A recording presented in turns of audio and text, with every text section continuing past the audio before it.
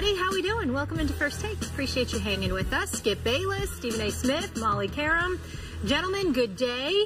We have a lot to discuss today. We do. Let's do it. All right, let's get right to it. So yes, the we Cleveland do. Cavaliers. Let's go. All right, let's get into it. Took a 2-0 series lead behind an NBA single-game record 25 threes and an NBA record 18 threes in the first half. 10 different Cavs players hit at least one three-pointer last night. That led by J.R. Smith, who hit 7 of 13 from behind the arc. Stephen A., can they keep this pace up? No, they cannot. They don't shoot that well. I mean, they're a good shooting team. There's no question about it. But 25 three-pointers is 25 three-pointers. You're not going to have that on too many occasions. They deserve a lot of credit for what they did against Atlanta last night. Atlanta clearly appeared overwhelmed. They got annihilated, embarrassed in every way that you can imagine. It was pretty bad watching them go up against Cleveland. They clearly appear to be overmatched. As a result, again, they might be on the verge of being swept, even though I'll still give them enough respect to say it's possible they can steal a game on their home floor for the home crowd. But this series is over in 5 at the latest, a possible sweep. And it's simply because LeBron James and what he can do on a basketball court, the fact that he has the kind of presence that forces you to pay so much attention to him. He's in a way, he's got the ability to create open shots for other people. Kevin Love is playing well. J.R. Smith always seems to be on fire whenever he goes up against the Atlanta Hawks. And, of course, Kyrie Irving is doing his thing as well. I don't think that they could hit 25 three-pointers. It's a record for a reason because it just simply does not happen. So I don't expect them to be able to duplicate this kind of performance. But it doesn't negate the fact that they deserve a boatload of credit for accomplishing what they accomplished. No question about that. So, Stephen A., would you agree with me? We're seeing a very different, new-look Cleveland Cavaliers. The Cavaliers who decided after last year's finals, if we can't beat them, join them, as in Golden State, as in let's try to out Golden State, because this year, sort of quietly in the regular season, the Cleveland Cavaliers were third in three-point attempts to Houston and Golden State, and second in makes to Golden State. It's a new day, new dawn, new way. And, yeah, go ahead. Well, you can look at it that way. I wouldn't say that about their three-point shooting, even though it's up significantly. What I would say to you, Skip, is this.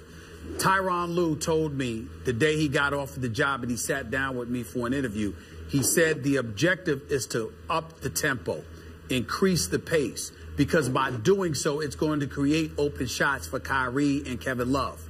By virtue of them getting additional open shots and you now having to be incredibly concerned about the big three, it's opening up more shots for the J.R. Smiths of the world and others. And as a result, it's just a residual impact that ultimately guys are able to feed off of the fact that you now are playing at a faster pace. And that's what help matters. That's what Tyronn Lue was aiming for all along. But let me throw a number at you. I didn't realize this until this morning when it sank into me just how hot they have been from 3 through their first 6 playoff games. The previous record in the NBA history of the playoffs for the first 6 games of a playoffs was 73-point makes, 7-0 makes. As of right now, Cleveland has 97. That they have obliterated the previous record by 27 makes through 6 games. Are you with me? 27 more makes. They have destroyed it. They are off the charts making threes. They are beyond Golden State. Obviously, Golden State hasn't had Steph except for a half and a half. Golden State's now at 69, so they were one short of the record without very much Steph. But the point is, everybody's making threes, including, for the most part, LeBron James, except they have 97 makes, and we know LeBron's sort of an iffy three-point shooter, hot and cold, mostly cold, but LeBron in those first 6 games has had an 0 for 3 game, a 1 for 6 game, and a 1 for 6 game. So despite those 3 games from LeBron, everybody else is making so many threes that they have shattered the record 97-70 through the first 6 games. Now back to Molly's question. Can they keep it up? Well, we're starting to get a body of work here, regular season and postseason, that is suggesting they can keep it up. that they have so many three-point shooters that maybe they can. But you know and I know, we've been doing this for a long time. What's the oldest expression since the three-point line came in to play in the NBA? You live and you die by the three. Occasionally, but very occasionally, Golden State dies by the three. Remember the one game they lost at San Antonio this year? Remember that one? 2 for 19 were a combined Steph and Clay from three. So if you go 2 for 19, those two, I got a shot. My Spurs got a shot. Now, how often is that going to happen? Rarely, if ever. But that was the rare night, and my guys won a game at home, barely, even when they were shooting 2 for 19. So my point is, at some point in the playoffs, and it might be a key game, all these guys will be a little bit cold, and they will get a lot frustrated, and then can you overcome it by making twos? Well, I think this team is so loaded, especially against Eastern Conference talent and opposition, that yeah, they can overcome it. But the key is, remember how hard you got on J.R. Smith last year in the finals? Remember how he disappeared and you were doing APB for J.R.? This team sort of goes as he goes, by like he's the fire starter to me. And last night, when he's making, what was it in the first half, 6 out of 10, it's just crazy stuff where, listen, there's only one other human on this planet who can occasionally get as hot as Steph and Clay often get. They're often hot, like crazy hot. JR can get as hot as they get, but it's not as consistent. It's not as routine. So what about that night when JR goes 1 for 12 and the rest of the team can't feed off him? Then we find out what this team is made of from 2-point range, and I'm pretty sure they're pretty good. But that's what's going to happen here, because you can get a little too dependent. As you well know, you can fall in love with the three, and it can fall out of love with you for no apparent reason. You just suddenly can't, you just go cold for psychological reasons you can't really explain. It'll be interesting to see what happens when that happens, and it well could be game 3 at Atlanta. Often after these kind of outbursts, you come out, you miss your first 2, and everybody says, uh-oh, we don't got it tonight. You know, like it left us, whatever that feeling was. Here's the reason why they tend to struggle when J.R. Smith tends to struggle. Because he's out there to shoot the basketball. And I don't care if he's 0 for 10 or 10 for 10. The ball is going up an 11th time. That's who he is. I mean, he's going to shoot the basketball. And so it's incredibly beneficial to them when he's making those shots. Because then you can't ignore him, and it opens things up for everybody else. But when he's missing them, it's a problem. And the one thing that I've got on JR about, and I'm glad he's made an effort to rectify it, is that he is not just a shooter. J.R. Smith can play.